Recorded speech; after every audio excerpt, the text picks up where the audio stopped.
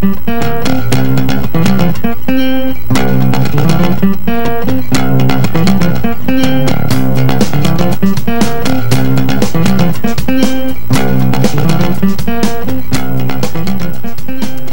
there, and welcome to Daytripper Television. This is Ross Chevalier. And he's Brian Weiss. I'm a professional photographer, and I've been shooting for a number of years. I own Daytripper Photo, and I also work at Henry's Camera in Newmarket, so you can always get a hold of me in many places. Daytripper Photo is a local service designed to take you on day trips and help you understand how to use your camera while actually doing it. Very hands-on. It's a lot of fun. I've been a photographer for over 37 years, and part of our goal here is to share some of the things that we've learned in our careers as photographers, but also from many of the photographers that we've worked with, and share that information with you to help you make better photos. That's right. Now, our approach for teaching you this, or for having this show, is basically to give you some insight and let you understand different things. Each episode that we shoot is going to be a different topic. We're going to get into a lot of very interesting things, some technical things, and some very easy to understand things. The approach is going to be one of sharing knowledge. We'll also use some pictures as illustrations. We're also going to go out into the field and meet with working professionals and share some of that experience with you via pre-filmed video, and we may in fact have guests in the studio from time to time. That's right. Now, where can we actually apply this stuff that we actually teach today? Well, I think the key thought is that anything that we share with you in an episode is something that you can take away right now and start applying in the photographs that you take. It doesn't have to be a big fancy assignment. It could be your family, your children at a hockey game. Take the things that we share with you as tips and apply them to your real life, the things that you want to make photographs of. That's right. These are things you can use any place, anytime, and we're also going to teach you how to think before you take a picture or make a photograph. And that's actually something that we're going to talk about quite often. It's not taking a picture, it's making a photograph. And that's a big deal. Back in the early days of photography, people talked about taking pictures, and in fact the very first commercial cameras, things like the Kodak Brownie, were really built for the concept of snapshots. But we're going to focus on the digital single lens reflex camera. In fact, that's going to be the major topic of this episode. And this is a tool that helps you truly make a photograph, not just take a picture. Nothing wrong with taking pictures, but what you really like to have are great photographs on your computer, great photographs in web galleries, and great photographs printed on your wall. Absolutely. Now, hopefully watching our show will give you the tools to understand the settings, the numbers, the values, and hopefully you'll get a lot of really nice functional things that you can use these tips with. So we're going to look at not just the technology, but we're going to look as well at some of the aspects and tools that you can use to make better photos. Up next on our show is our introduction to your camera. We're going to talk about the digital SLR, we're going to talk about the point and shoots and the differences between each of these types of cameras. Welcome back. Let's talk about single lens reflex cameras. This is not a new concept. In fact, if you look in photo albums from your family or television or old movies, the single lens reflex camera has existed for a very long time. The idea is pretty simple, and I've got an old SLR right here to help illustrate that. This camera is vintage, about 1960. The idea behind it is very straightforward.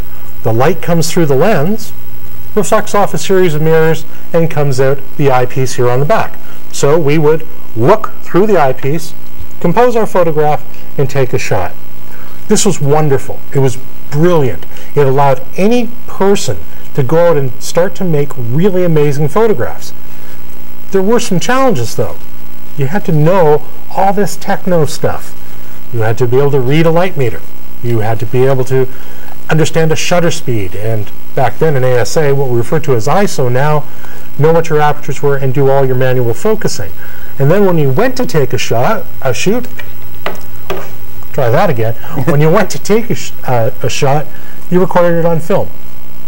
And film was expensive. And so folks were very careful about the number of images that they made. But in the world of digital, everything changed. Brian? Well, when we get into a digital SLR, you're talking about a very similar platform. You have the aperture and shutter speeds that you can control. You have all the manual settings you can manipulate. But instead of recording your image to film, Now we're setting it to a digital sensor, which is just inside the camera. Basically, when the mirror goes up and down, the shutter opens and closes, it exposes this digital sensor to light. Now this is the fundamental difference between a point-and-shoot camera, like what we have right here, or an SLR camera. Aside from size of these two devices, the chip, the sensor, is a lot different as well. And we have a graphic here that shows you the different sizes of your sensors. And if you look at the computer screen, if you check your screen, you'll see an example of what we mean. So if we can, there we go. On the very bottom of this chart, you notice that it says most point-and-shoot cameras, which is exactly the little guy that I showed you. It's a very, very small little surface. And as you start to go higher end with your camera, the sensor also gets much larger. Now, the camera I showed you, my Nikon D700, is the second from the top. It's called a full-frame digital SLR. Full frame implies that the sensor on my camera is actually the same size as a 35mm film negative. So back in the day, if you think about the negatives that you may have seen your family have, or that you might have yourself, or slides, we looked at something that was basically 36mm by 24mm. That's the sensor size in the digital SLR that Brian is talking about. We used to write everything to film, and it was expensive. Now we write everything to some type of digital memory card. And one of the greatest hallmarks of the digital single lens reflex is that you can now literally record thousands of images. And once you've bought the card, there's no cost to doing so. So your experimentation capability is much greater than it's ever been. But why would we use a digital SLR over any one of the other cameras? Sensor's got a big amount to do with it, but it's not the only thing. No, you have a lot more creativity. You can control your image by choosing what specific lens you want to use. We have on my camera right here, this is a 50mm, I call it a portrait lens. It's a very bright lens, and it's a great lens for taking pictures in very low light situations because it allows a lot of light through the lens. Where here, we have a 24-85 lens, which is a multifunctional lens. It's a good zoom. A zoom means a lens that goes from something to something else. You can zoom in and out. But it's also got a macro capability, which allows me to focus very closely and get very good detail shots of things. So one thing that we see with the digital SLR, the ability to change lenses, change our viewpoint without having to change our physical position. Now remember, we're capturing that information onto the sensor. So let's talk a little bit more about the sensors and their physical sizes. And Brian's got some really interesting examples right here. This right here is a circuit board from inside my old little Sony point-and-shoot camera. And if you look at there, that is your actual sensor. It's a tiny, tiny little chip. Now, sorry, go ahead. It's super small. Now, one of the things that we want to make sure we get across is that you hear a lot about megapixels, millions of pixels. It's not just about megapixels, it's also sensor. Why is that? Well, when you think about it, your pixels actually sit on the surface of the sensor. And if you have a tiny little sensor like this, and you have, in this case, 3.2 megapixels, that means you have 3.2 million dots on that tiny little surface. Well, this is a sensor here from a higher end point and shoot. It's a slightly larger sensor. And as you saw on that chart that I had up a moment ago, the size of the sensor is slightly larger, which means you can fit more pixels on that surface area. The problem with a lot of cameras today is they're fitting millions and millions and millions of pixels on these sensors. The sensor's not getting larger, and yet they're going from 3.2 megapixels to upwards of 16 megapixels or even more these days. This is a question that we hear from our students on a pretty regular basis. Well, I just got or saw this advertisement for a lovely little pocket camera. It's beautiful, it's small, I can carry it everywhere, and it's 16 megapixels. But you know, my buddy, my wife, my friend, they've got a Nikon D700 and it's 12 megapixels. Does that mean that my new camera at 16 is going to make a better image? Not at all. Basically, the more pixels you have, the denser your photo, not the better your photo. The quality of your photo is really down to your lens, the size of your sensor and the size of your pixels, and the processor of your camera, and of course your creative eye. That has more to do with the photo than anything. What, the camera doesn't make the picture? Go figure. Actually, it's you that makes a photograph, not your camera. So that when the people come into our stores at Henry's or whatever, and they start talking about how this camera took a better photograph than my camera, well, my first answer is, really? Did your camera take a photo? That's interesting. This is a very common conception that it's all about the gear. Frankly, it's not about the gear, it's really about you as the photographer. So what we want to accomplish is look at how this tool, the digital single lens reflex, can help you make better pictures.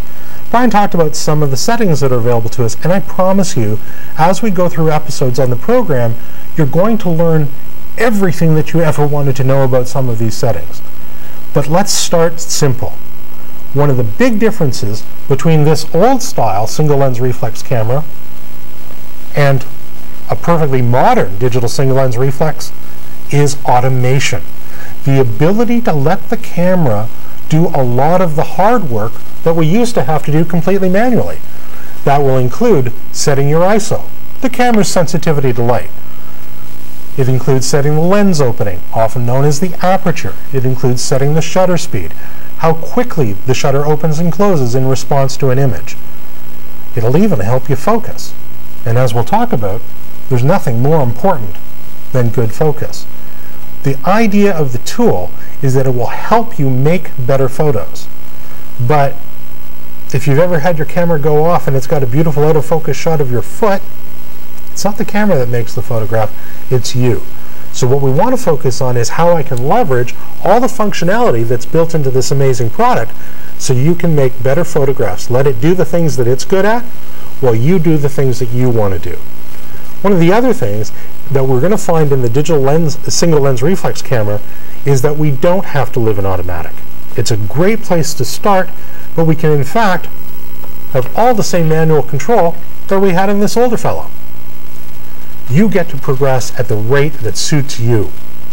Meaning, as you become more comfortable, you can focus on making the images that you want and let the camera do more or less of the technical work as you choose. Take it incrementally. You got to learn a little bit at a time and let all of your knowledge and your experience create your photograph the way you expect to see it. Now, one thing I do want to mention, you don't necessarily need an expensive digital SLR camera to get a good photograph. You can actually use a lot of smaller cameras, and a lot of smaller cameras even have manual controls. You can adjust your shutter speed and aperture just as much, well, maybe not just as much, but you can still adjust it to a certain degree on the small cameras. So just because you may not have a digital SLR doesn't mean you won't be able to take advantage of a lot of the teaching that we give you on the show. Absolutely true. But please bear in mind, we're going to focus on those digital single lens reflex because that's in fact the most popular area of growth in photography. It's not the #1 source of images that we'll find on the web. I'm afraid that's one of these little guys, the smartphone. Truly the point and shoot of today. What's the expression, Ross? The camera you have on you is the best camera you could have. Exactly.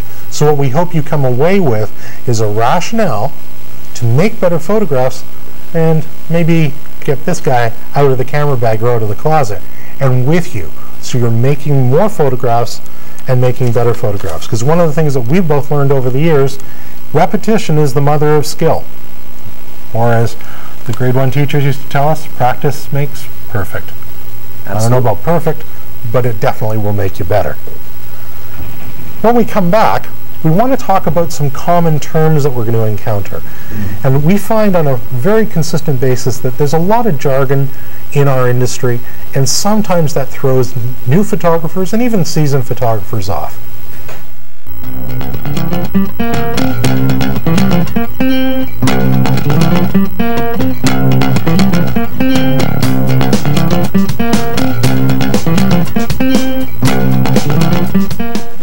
Welcome back to our show.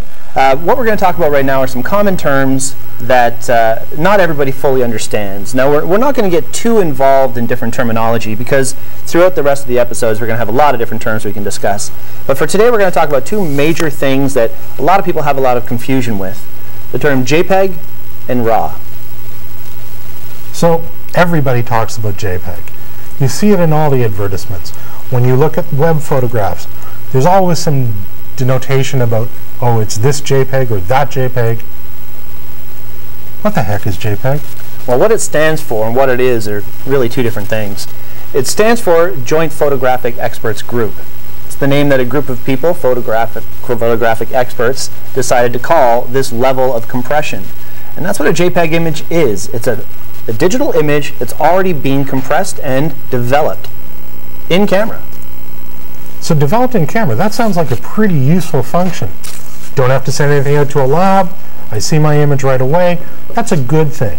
But Brian used another word, and that word is compression.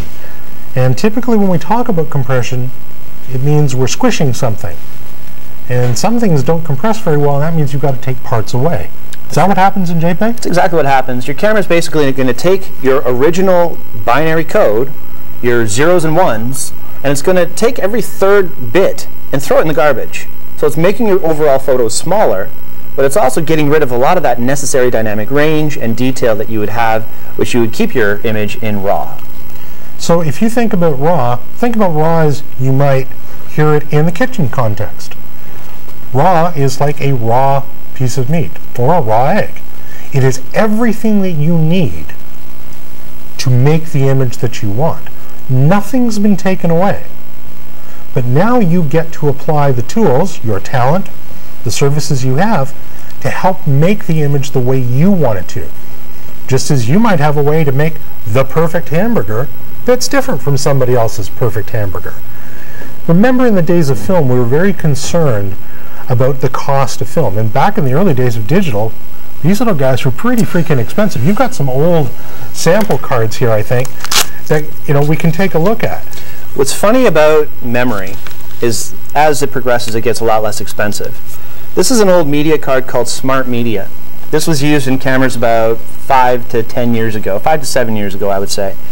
This little card right here is a 64 megabyte card. It's a very small card in the grand scheme of things, but it was one of the largest cards of this kind. This particular card probably costed upwards of $200 when it was built, or when it was sold originally. When we think about today's digital single-lens reflex, and we can use examples from the Nikon or the Canon family, we're looking at cameras where individual images are going to be between 16 and 22 megabytes, so that card would hold 2 pictures today. The card that I'm holding up is a 16 gigabyte card. And this is one of the newest, fastest cards available, and of course there's always movements in technology. 16 gigabytes could hold potentially thousands of images. So unlike film, and unlike the early days of digital, the thought that we had to compress our files, make them smaller, so we could take more, is really very impractical now. You can actually get very large cards at a very effective price to purchase that are going to last you for many years, and literally you can take thousands of images. So, as one of the teachers I listen to, a professional photographer named Rick Salmon, says, RAW rules. Wherever you can, shoot in RAW. But wait, you have to do some work then. A little bit of work, and it's also a much larger file. If you're shooting in a JPEG format, you can take way more photos than you could through RAW on the same size memory card. The benefit? You can take more pictures. You can bring your pictures into a kiosk in a Walmart or a Henry's or any store that you choose. Put your little memory card in that device and print your photos right there on the spot. With RAW, because it's uncompressed, because it has its own language per se, called a codec, you actually have to use very proprietary software to edit that RAW image. Now there are some softwares like Photoshop and others that are compatible with all types of RAW. But your camera will come with the appropriate software to do it automatically. One of the hallmarks of a digital single-lens reflex over many of the other cameras that we're going to encounter is that it can do RAW. And because it can do RAW, the camera manufacturers are going to include the software as part of the package that effectively allows you to do that cooking, to make that photograph available for use in these kiosks for printing, for distribution through email, and for posting on web sharing sites or sending to family and friends. The illusion that we can only shoot JPEG because it's simpler, it's just not founded anymore. So we're going to encourage you, both through the photo contest that we're going to be running and through your own exercises, where you can shoot RAW. It's like getting the meat or the eggs or the vegetables in a way that allows you to cook them to suit yourself. Not the way some arbitrary committee chose to shoot them for you. The Joint Photographic Experts Group. Whatever That's that right. means. Exactly. Now, another thing, if you have questions about anything that we're talking about, please send them to us. We have our email. It's called questions@dtptv.com, daytripperphototelevision.com. And you can send any question you want to us, and we will reply very, very quickly. We don't expect that we'll be able to cover everything in every episode, so the idea of the questions is a good one. We promise that we'll reply and we'll make those answers available on the website. We're also going to be using the website as a repository for photographs that you choose to send in that we're going to talk about at the end of today's episode. That's right. And one thing that you have to remember, though, is when you're sending images over the internet, you don't want to send raw. You want to open that raw image, edit your file, save it as a JPEG, and send us the JPEG image of that. And we're going to give you full instructions on how to do that. Now, when we come back, we're going to talk about the most important thing in making a great photo.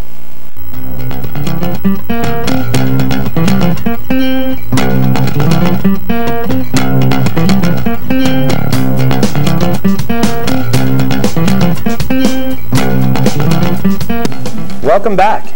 We're here talking about photography with Daytripper Television. I'm Brian, this is Ross. One of the things we're going to talk about right now is focusing. And Ross and I both agree, and I'm sure a lot of people also agree, focus is the most important thing in photography. If you don't have good focus in your photo, if you're not identifying your focal point, which is that one thing in your story that's in your photograph that's telling the entire story, then you're really not creating a proper photograph. It's confusing a lot of times if you don't have focus where you want it. So what we're going to talk about today is how to focus, how to choose where you're focusing, and the best places to use these tips.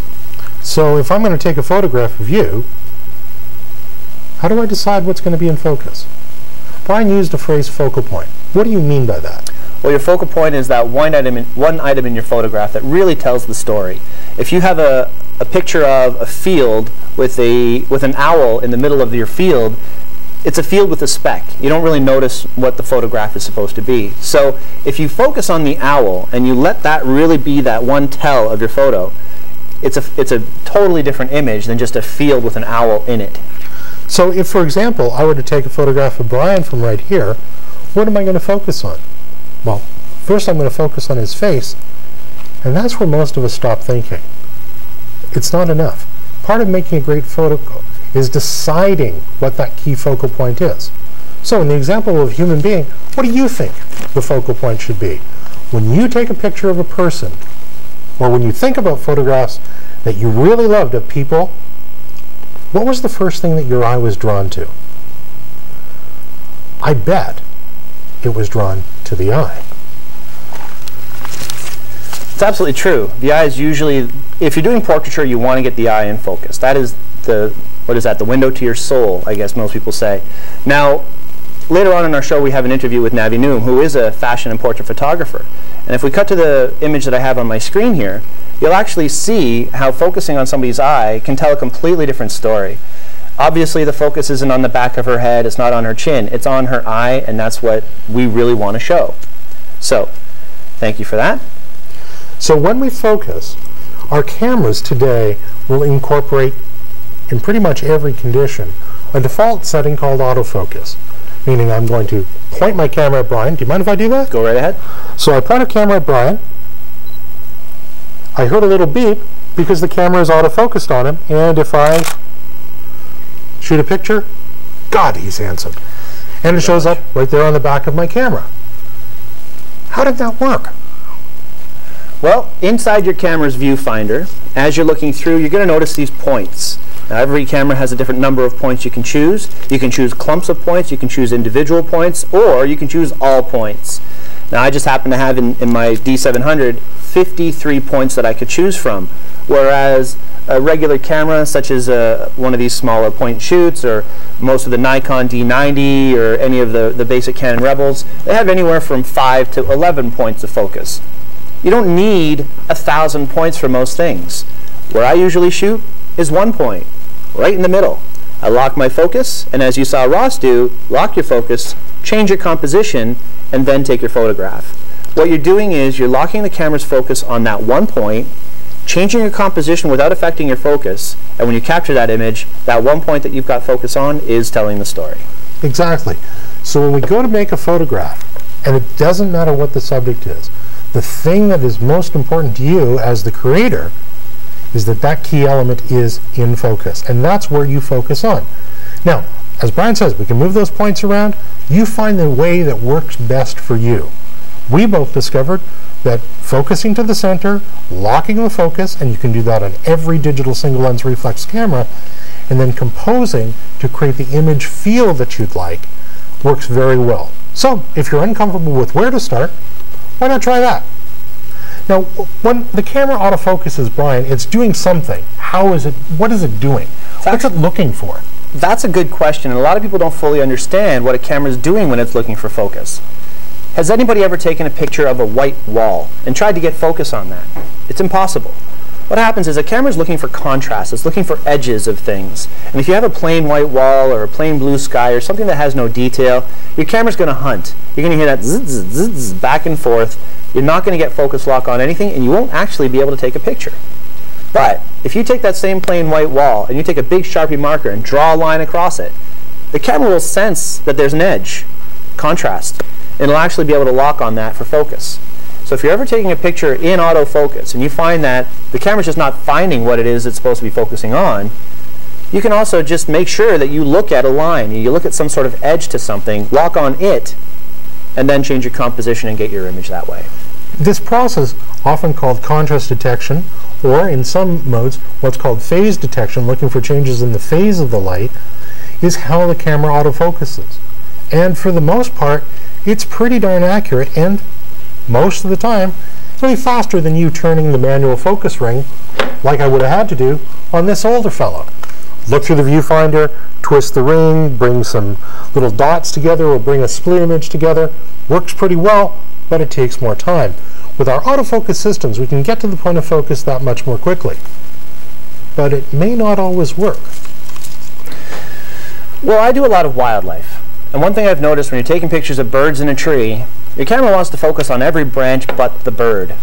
And this is a perfect example of where you'd want to then switch to manual focus. Now, manual focus, as Ross showed you with the older style camera, was what you had to do. Now you have a choice. If your camera's not locking, on the side of every lens, most lenses, there are some that have it all built into the on-screen menu, but at least on the Canon and the Nikon brand, if you look on the side, there's a little switch. It says AF and MF, autofocus and manual focus, or in Nikon's case it says MA and M. MA would be manual automatic, and M would be full manual. So if I'm trying to take a photograph and I'm holding it up there and it's not able to track on something, I'll simply flip that little switch over, turn my focus ring in my viewfinder until I have focus where I like it, and then I'll get my photograph that way. And you know, it's a funny thing. We've had this conversation with students and they go, well, my camera's autofocus. I can't focus it manually.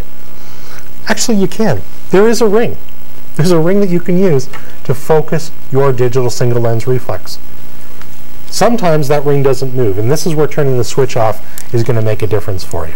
It's going to vary from vendor to vendor. Find out with your camera how you turn off autofocus. Look for the switch and look for the focus ring. Remember, thousands of images on this card. You can experiment, and we encourage you to do so you become more comfortable that as you take your camera in hand, it becomes much more intuitive to you because you practiced. Practice makes perfect, or repetition is the mother of skill. Exactly. Now, another thing that you can work on focus with would be how your camera focuses. I mean, what we're talking about right now is more of a two-dimensional thing, side to side. As long as you are in the same distance away from something, you're going to have focus on it equally as you move your camera. But what if something's coming closer or further away from you? Well, that's a real problem when you're photographing action. It could be wildlife. Brian and I both photograph wildlife. But what if your kids are playing hockey? You want to take photographs at a hockey game and the players are skating towards you and away from you. Maybe you're into auto racing. Maybe it's bicycling. There's nothing that prevents you from leveraging the power of autofocus in these fast-moving situations. Absolutely. There's features in your camera that allow you to choose whether you're doing continuous focus or whether you're doing single point focus or anything like that. On the Nikon, it's right here on the side. There's a C, S, and M. M is for manual, S is for single, and C is for continuous. Now, what continuous means is if you start moving towards me, the camera is shifting its focus as you move. So it's continually adjusting for that. So as an example, if you look at the screen here, in 1 second, here we are. This example here is an owl in flight. Now, as the owl is coming closer to me, either I can continue to re-tap and tap and tap and tap, or try and manually focus, which is also very difficult, or I can flip it into continuous focus, and as the owl comes towards me, it's continually changing the focus on the camera so I don't have to do any work. Well, and I can verify that that's true in this particular case because I was lying on the ground, and when that owl is coming at you, he's coming at you at about 3 inches above the ground, right at your head. So any thought you might have had about being very calm and manually focusing, that's over.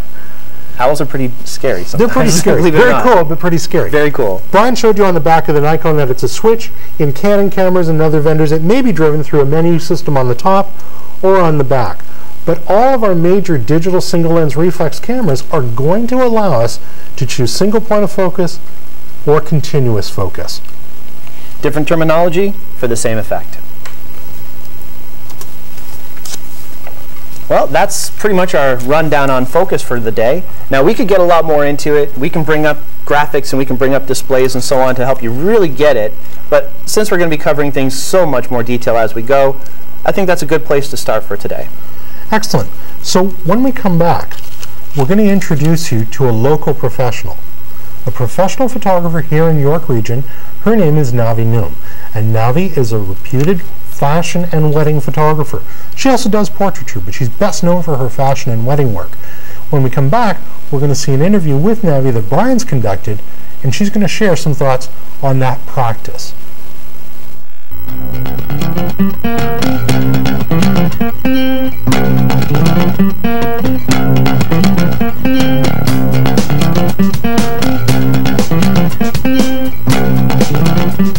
And we're back. So what we want to do is share with you information that's been shared with us by our good friend, professional photographer, Navy Nhum. Brian went on location with Navy. We've got some great images of Navy working, and they've had a wonderful conversation that we think you're going to find very interesting. So, our wonderful producers are going to cut to that video, and we'll talk to you again very soon. There's no sound on that. That's okay. And today we're talking with Navy Nhum from Navy Nhum Photography. Thank you very much for coming. Thanks for having me. You're welcome. We're going to talk about a few things that give the viewer some insight into what you do day to day as a working professional. So when you're trying to get your name out there, obviously it's a world full of everybody trying to be a professional. What do you find works for you? I would say Facebook is a really great tool. It's a great way to get your name in your work to everyone beyond your circle of friends, because those friends of friends, and lets you promote yourself, and it's free. That's the best part, right? So it's always nice to be able to kind of cut corners when it comes to expenses and that kind of stuff. So Facebook is great. Twitter. The thing is, though, when you're posting a link or a photo, the lifespan of it's a lot shorter on Twitter. It's like crazy feed. So sure. Facebook is good because once somebody sees it and they like it, they share it, they comment it, again, their friends see it, and vice versa. Mm-hmm. So Facebook. I also have a blog, so the website is, best of the best. Blog is kind of, everyday stuff I want to post that, keep it a little more personal, so it's good that people just not know, you as a photographer, but who you are. So you put your masterwork on your website, and you put your updates and all your statuses. And to keep people, engaged and to kind of be able to follow you, see what you're up to, and new projects, interesting things. It might not always be, what you've shot. It could be something that you're interested in that maybe you think your readers might want to look into as well or read about. Yep. Now, I've seen your work, and I think it's brilliant. Thanks. And I can tell from looking at your stuff a distinct style. How would you describe this style? I think that's a tough question. I actually really don't like that question. But I'm joking. Just because I find it hard to really describe, because the best way I can put it is I'm a huge fan of Annie Leibovitz. I'm not a big, name dropper for photographers. I just recognize work, but she's the one person that I follow a lot, and I really like her work. So the best way I can describe my style is I'm more of a Vanity Fair shooter than a Vogue. Like Vogue is very elaborate, huge productions, very couture fashion. Vanity Fair is you still have a little bit of fashion styling in it, but it's a little more real, I guess, is the best way to put it. Based in reality. Yeah, so you can, I mean, you look at her work and she has just a simple portrait, and it's still fantastic because of the lighting and style. And the emotion just... Yeah, it's the story behind it, right? So I would say that I like, to have a story behind the photo. Try not to stray away from the typical serious pose. I want a little bit of edge there, a little more story behind the picture in the face. Well, that's excellent, and thank you very much for coming on our show. Thank you for having me. Hopefully you'll be coming on our show again. I would love to. Excellent, thank you. Now, how could people out there get a hold of you and hire you for their... They can visit my website at www.navynyum.com. I believe it should be at the bottom of the screen there. Or my blog, which is blog.navynyum.com. Facebook. My name's pretty unique, I guess you can say, so it's pretty easy to find me if you just Google Navy Nhum. So. Well, that's excellent. Thank you very much. Thank you. Thanks. Take care. Having me. And we're back. That's pretty cool, Brian. Now you shared, I think, a lot of good information. What are the key things that you took out of that conversation you had with it you'd want to share with the audience? It was actually quite a long conversation we had. Some of the things that she didn't talk about are some of the things that aren't on the tape are actually some very important things as well. One of the things that she did mention was that you want to get your name out there appropriately. If you're trying to get into being a wedding photographer or any kind of professional photographer, you have to get your name out there to the people that can use you. So the way Navi always did that was with her Facebook and her Twitter and social media. Social media is actually quite large. You'll also see that in future interviews. But another thing that she mentioned was you want to have a shot list. You want to go into a situation prepared. You want to know what you want to talk about, what kind of photos you want to come home with, and you also want to make sure that you capture those photos while you're on location. So you have to have a plan. That's absolutely the main point, is you want to plan your shoot. You want to make sure your gear's clean, you want to make sure your memory cards are empty, your batteries are charged, and have a plan that you're going in with. The concept of a shot list is not a new one. In fact, any professional photographer that you encounter is going to have a shot list. If you've ever seen, or maybe you've been a professional musician, there's a thing called a set list. Everybody knows what song they're going to play and what order they're going to play them. We do the same thing as photographers. If we're going to go out and we're going to shoot a wedding, for example, better get the bride, the groom, together, bride's mother, bride's father. You can see now that we're building a list. The concept of a shot list helps you because now you don't have to try to remember everything. Absolutely. That's a good one. Absolutely. And that's something that I use even planning for our show. Absolutely. What else you got? Well, some other things that we want to focus on are important things as far as professional photographers would be, have the right gear for the right job. You don't want to go into any other shoot with the wrong stuff. If you're going to do a portrait photography shoot and you're bringing equipment that you would use normally for wildlife photography, it may not perform the same way. So you want to make sure you have the appropriate equipment for what you're shooting. But that's a real fear that a lot of photographers getting into either the business or just, as a great hobby. There's a fear that they've got to go out and buy all kinds of gear all the time, but they don't really have to. Not really. I mean, it depends on what you're shooting. For example, with myself, I run Daytripper Photo. I'm doing all different things. At the end of the month, I'm doing a portrait session with zombies and really pretty models, where next month I'm going to Algonquin Park with moose and other crazy things. So I wouldn't necessarily bring the same equipment to both, but I'd need both types of equipment. Right, but you're a professional. For many of our audience members, this is not their primary thing. So what they can do is you can rent. There's absolutely nothing wrong with renting gear to find out, is it usable? Is it something I'd use all the time? Before you drop the dime on it. Absolutely, very good point. And don't be afraid to try that. What we've discovered is there are a number of sources for rental gear in Canada. Now, Brian works for Henry's. Obviously, they've got a very good rental program, but there's lots of sources. So before you go out spending a lot of money on stuff you're not sure about, why not try it? Before I decided on a particular lens for my camera, I went through a number of test flights, determined that there was enough value to it, and then it also gave me some time to save up the money to buy the lens I really wanted, which was a 14mm ultra-wide angle. Not inexpensive, but by testing it and finding out that it would work for me for the purposes that I needed, that made a lot of sense. So having the right gear doesn't necessarily mean you have to own everything. There are a lot of resources available to help you try things out. Excellent point. Now, one other thing I do want to make a point on is where you buy your equipment. Now, obviously, I work for Henry's, and it's not just that I work for Henry's that I would mention this, but there's a lot of customers that come into the store that say, you know, I'm trying to buy a camera, what do I do, where do I go? Believe it or not, there's a lot more involved in choosing the right gear for you than just walking into a store and taking it home. So going to a store that has the ability to educate you and walk you through your options and make sure that you're choosing the right option for you is actually very, very important. Not only that, but follow-up service. Using a camera obviously can be very confusing. So when you buy it from a store that has knowledgeable staff that can actually walk you through exactly what it is you'd like to know, you will get better results in the long run. There's no doubt about that. Think about anything, other investment that you've made. You like to have a good life cycle experience. But if you found yourself, you've got some kit, you're not completely familiar with it, there are lots of resources, and hi, welcome to Daytripper Television. We're one of those resources to help you make better photos. Now, when we come back, we're going to tie up what we did in today's episode and tell you about an extremely exciting opportunity for you to win new gear.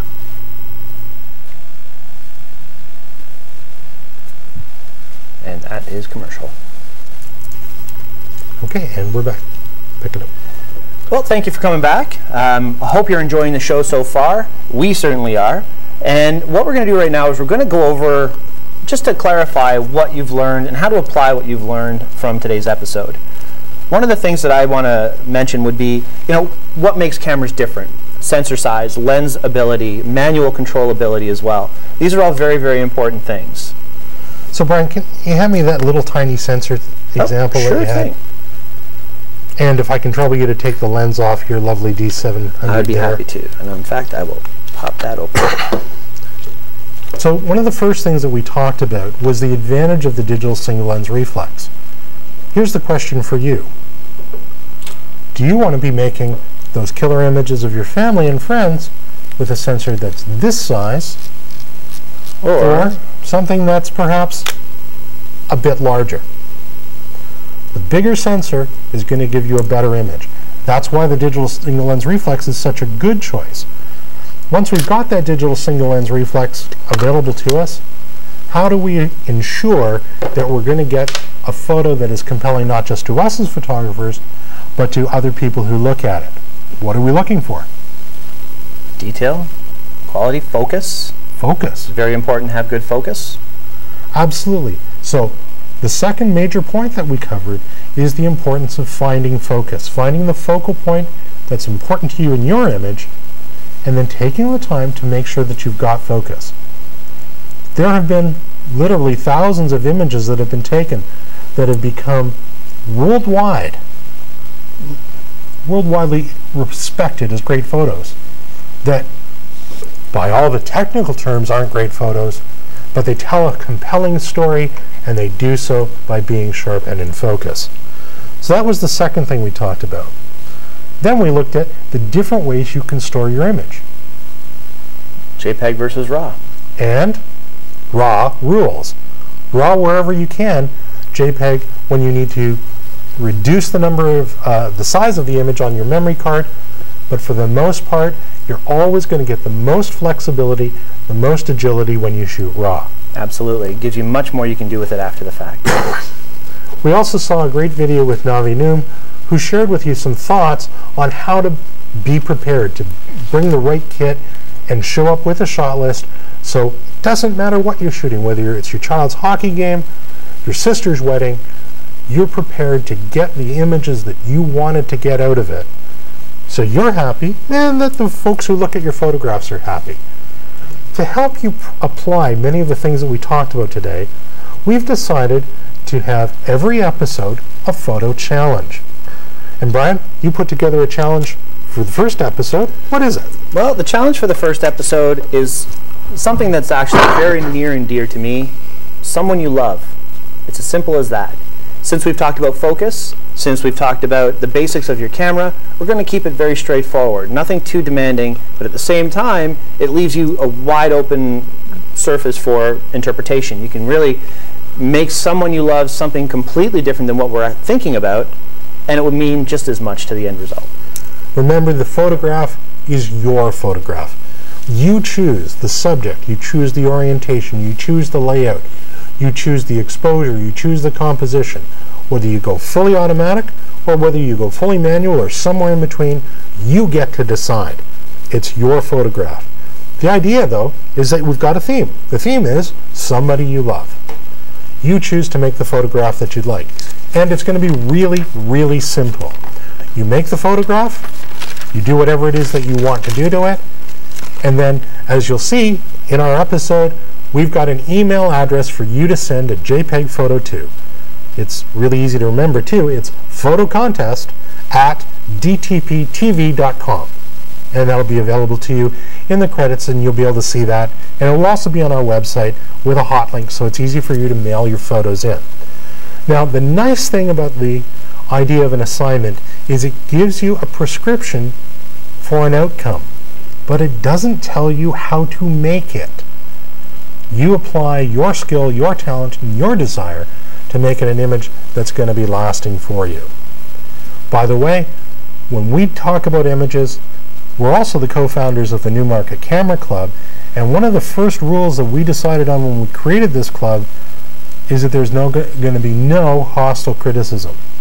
So feel free and feel comfortable. Any photographs that you send in are never going to be critiqued. They're never going to be ridiculed. We're going to find the best elements of everything. And we've got a whole bunch of folks who are now members of that club. It's been incredibly successful. And I think people keep coming out because they like that. That's right. And one of the things we do at the beginning of every club is we have a photo review. And like Ross said, our photo review is not demeaning in any way. Basically, what we're looking at are the technical merits of your photograph. Did you get did you capture the image that you were hoping for? How many shots did you take to get that one photo? And we talk about exposure techniques and all these different settings as well to help you understand how to reproduce that image yourself. Now, for the photo contest, there is a prize. And Brian's going to tell you more about that. But there's always guidelines for any type of contest. So we've assembled a panel of independent judges who are going to look at the photographs, and we're going to have a different theme for each episode. So you'll have lots of opportunities to enter. It's not just down to one. But we're going to look at some key things. Does the photo convey the theme that was assigned? And hopefully the photo does that without having or requiring, pardon me, an explanation. Is the photograph exposed appropriately? Note I didn't say correctly because exposure is a subjective choice. Our cameras will do so automatically, but you might choose to modify that, and that's okay. Does the exposure help convey the theme of the image? We're also going to look at what's called composition. Now, I promise you we're going to have an entire segment of one of our episodes focused on composition. Not rules. Tips, guidelines. The idea, though, in any good composition is that it supports the theme. It supports the goal of the photograph that you're making. So our judges are going to look at, is the theme conveyed? Is the exposure appropriate to the theme? Is the composition pleasing to the eye?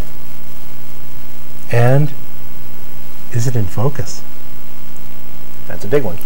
So those are the kind of criteria that we're going to be looking at, that our panel of judges is going to be looking at, in helping us define the contest winners. Brian, what's the contest? Well, you see, this is where it's going to get fun. First of all, for full rules and explanation of what the contest is involving, please go to dtptv.com, and that'll give you all the information you need. And the prizes, that's the fun stuff. We got to thank a few people for this. We really put our feelers out there and got some great stuff. First of all, we have camera bags from LowPro. Lifetime guaranteed camera bags are fantastic. We've got things like memory cards and filters, and we actually have Sigma giving us a lens, an 18 to 250 millimeter lens. Pretty much an entire camera package is going to be given away with extra prizes as additional camera bags and so on for runners-up and honorable mentions and so on. Now again, we're not going to sit here and say that your pictures are bad or the pictures are whatever. We're going to look at them on the technical merit. So everybody has a chance to win. And these prizes are fantastic. So I do want to thank a few people. I want to thank the company Gentech and Ron Anderson in particular for donating so many products for our show on air and for our contest. Things like Sigma, SanDisk, Velbond tripods, which are also included in the prize package. And I also want to thank Damon Distribution and specifically Paul Matter for giving us products like LowPro and LensBaby and Sekonic and even Nissan Flash that we're going to be using on our show as well. Most of the gear that we're going to use as we demonstrate episodes, and in fact in our gear episode, because I promise you we're going to have one, is either kit that Brian and I have gone into debt to acquire, or that's been donated for the purpose of demonstration by our sponsors. We want to thank them very much because it helps us build what we hope is a better program for you. In our next episode, we're going to look at something that's critical to great photographic success, and that's exposure. We look forward to seeing you again soon. For Daytripper Television, I've been Ross Chevalier. And I'm still Brian Weiss. See you again soon. Peace.